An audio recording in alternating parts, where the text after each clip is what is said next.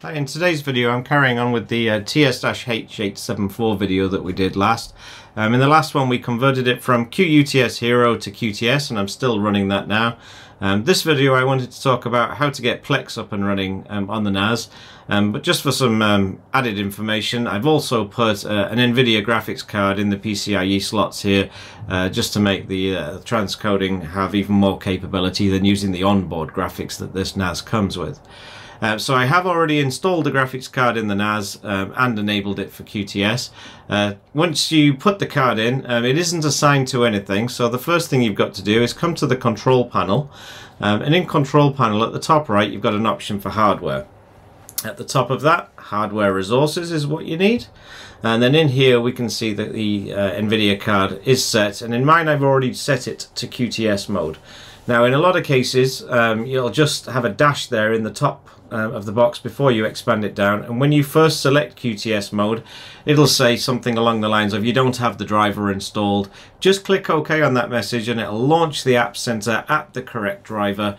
Just click install on that file. It is a large file, it does take a while, but once it is installed you can come back to this screen and it should then let you select QuTS mode. Once QuTS mode is selected, just to verify everything's working, if you click on the dashboard at the top right, you can then click on the resource monitor wording there, and on the left click on system resource and choose graphics card. So long as the Nvidia card is showing here, everything is set up. That the Nvidia card that you've added in is now being used by QuTS, and therefore so can Plex, it can use it as well. So now that's done, now there's a couple of ways to go about installing Plex. You can just come straight to the App Center, go to the Entertainment category and click Install on the version that's there. It is usually quite an old version. I think it only gets updated in the App Center 4 or 5 times a year. So what I prefer to do is I actually go to the Plex website. I go to the download option at the top and go to Plex Media Server. Now when you're in there it'll select a application for your computer because it knows I'm on a Mac, but what you do is you just do the drop down, go down to the NAS and QNAP category, and then you can click choose package. Now there's 4 different versions. For this particular NAS we need the top one because it's an Intel CPU, so I need the top one. I'm not going to download it, I've already got it downloaded, but that's how I get the very latest version here. So this is 1.29 .1 is the one that I'm running. The one in the App Center is only on 1.28.0 at the moment, so that's why I like to go get the latest version from Plex directly.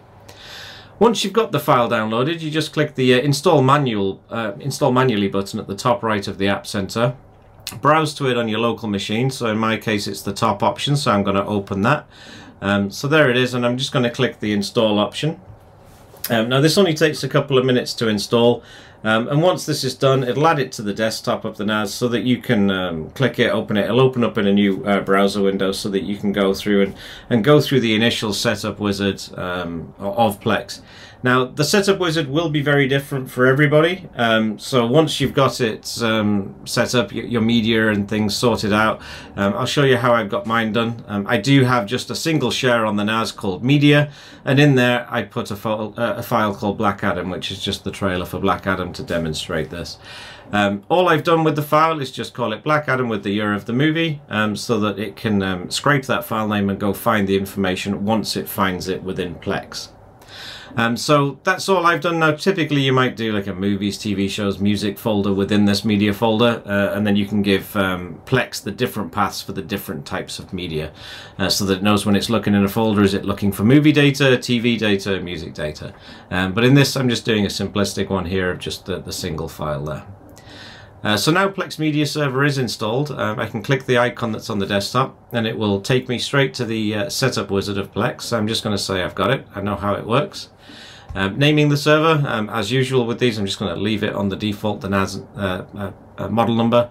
I'm going to untick allow me to access media outside my home. I don't need that, so I'm just going to click next.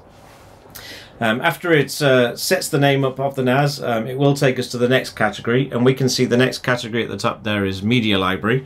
So we'll just wait till it pops over to that. And in Media Library, it's where we're going to add the content and categories. Now I'm only going to do a single category for this setup. I'm just going to do movies or films, so I'm just going to click Add Library. I'm going to choose Films. Going to click Next, and it'll just move me down to the Add Folders option there. Now I can browse for media folder. Now within QuTS, the media folders are going to be under the cache dev1 data folder, and you'll see all the shares you've got. So in mine, it's just media, and we can see it there, the Black Adam movies there. So I know that's the right folder. So I'm just going to click add. Now in the advanced tab, we've got a few extra options. I'll generally change the certification country to one more appropriate. And there's a lot of different options that you can select here. For me, I'm just going to click add library. I don't need to change anything else. And I'm happy to click next and finish, but if you have other content like pictures, TV shows, things like that, you would have to add library, and you would pick, say, TV shows, photos, music. You know, you can pick different categories and have them all in the list there. If you forget any, you can always add them later. It's not critical to do it at this stage.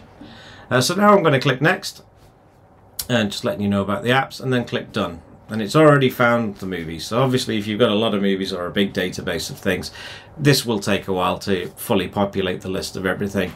But we can see this is already ready to go. It's fully functional, everything's working absolutely great. Now one thing I do want to check is to make sure the transcoding is working. Now if you're using the onboard GPU, there's really nothing else left to do. When you scroll down here, there's a transcoder option, and it's got use hardware acceleration when available. It's already ticked, and that will only be available to do if you have a Plex pass, which this account that I'm using does have. So here with this enabled, it's going to use the onboard graphics of the NAS itself. So even though I've told the NAS to use the Nvidia card, Plex has its own choice list of which graphics card it's going to use, and it always uses the first one it finds, which is the onboard one.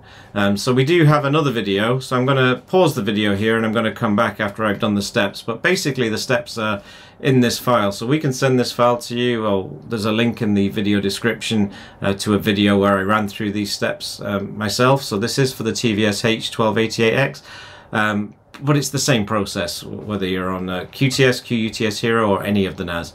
It basically applies to any NAS that's got onboard graphics, but you're adding your own one in the PCI Express slots. So I'm just going to stop the video there, and I'll come back once I've done all those steps, and then we can show you that that's working just fine. So give me a minute there and I'll come back. Okay, so now I've done the Nvidia fix effectively to tell Plex that it can use the second GPU. So now I'm basically ready to play a file. So here I've got the Black Adam trailer here. So if I click the play button, it's going to start playing. I have muted it down below. So this is going to start playing, and if I come check the quality settings, it's playing at original quality, which means if I come look at the transcoder, it's 0. This little spike here is when I was testing. I'd done everything correct earlier, but it's just flat. Everything's at 0 basically. It's barely using anything. But if I was to come back here and actually change it to transcode, so instead of playing the original file, play something else. So let's say I'll convert it to 1080p from the 4K that the file is. So when I click that, it's going to convert it down, so now it's playing again. But if I come back to this, we should start seeing a spike. So there we go, we see a bit of a spike. It's only a short file, so it will pretty much drop off as soon as Plex has buffered it. But that's now using the external GPU to work with it as well. So that's how you do a first time setup on Plex with the TVS-h874. If anybody has any questions, do let us know down below. And again, if anybody wants to do the Plex fix, the video on how to do it is linked in the description down below. So didn't see the need to put it in this video again. It's a fairly drawn out process of typing lots of commands. So if you want to go see that, you can go see the other video of how to use that. The onboard graphics is pretty good for transcoding as well. So I did do some tests with the 4K transcode there, and it worked just fine with the built-in GPU. But if you want more capabilities, or you've got more users doing more transcodes, then the Nvidia card can definitely be a worthwhile investment for you. So again, anybody has any questions, ask them down below, and we'll get back to you as soon as possible. Thanks very much. Bye.